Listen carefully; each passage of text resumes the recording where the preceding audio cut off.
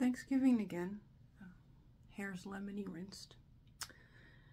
And this year, the stereotype against Indigenous people I've decided to confront is water. See, several times other students, profs, or whoever, after finding out I grew up on a reserve, will have straight up asked me, so did you and your people have to boil water before you could drink it?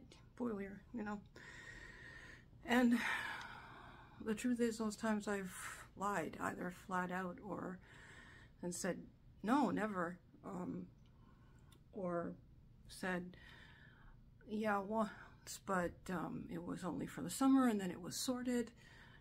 It was 3 years. See, one of the many mining operations that arbitrages land, reserve land, and including my own communities, just dumped a ton of untreated effluent, and it took 3 years for the river to heal itself. And I fully recognize that I and my community are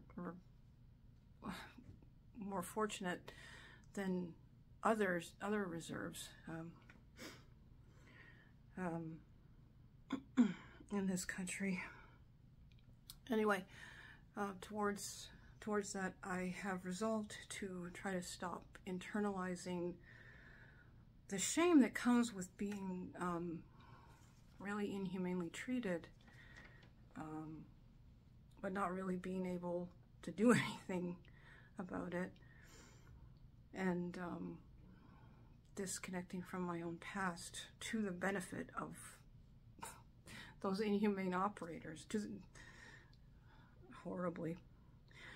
I made a donation to Water First, an NPO that works with First Nations towards clean drinking water, and said a prayer for the Shamattawa Nation, who is fighting it out for their water in court, and their case would have positive ramifications for other reserve communities whose water quality is constantly threatened or just destroyed.